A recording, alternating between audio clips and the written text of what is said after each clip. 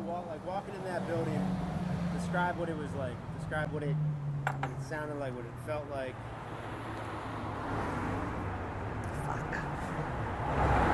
Crazy, sick, brutal. Just like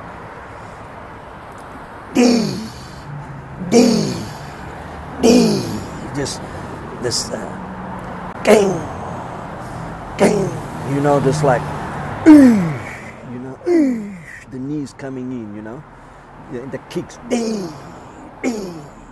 and just the exchanges, just not like Western fighting, Western Muay Thai. You'll notice this: Western Muay Thai and American Muay Thai included, and Thai Muay Thai are different. Thai Muay Thai, the counter counts the most. Exchanges, you know, like we did in Bloodsport, kick for kick, punch, doesn't matter. Let's see who goes down. Can you take it, homie? You know what I mean? Just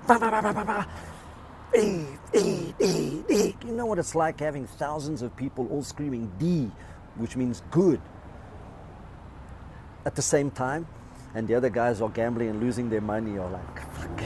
and then their fighter hits with a good knee, you know what I mean? And everybody, fucking cow, you know, bro, the intensity was just, it still is. I hope the new stadium picks up on it, but those that can see the old stadium and relive that energy, whether they're sitting ringside and feeling it, or whether they're sitting at the top and feeling it, or in the middle gambling and feeling it too, whether it's in their pocket or in their heart, it's awesome. For me, it's awesome. This energy, you know, this, because it excites you. You know what I mean? It makes, and the fighter hears this. You know what I mean? The fighter hears when he kicks good. The whole stadium. Why are they screaming?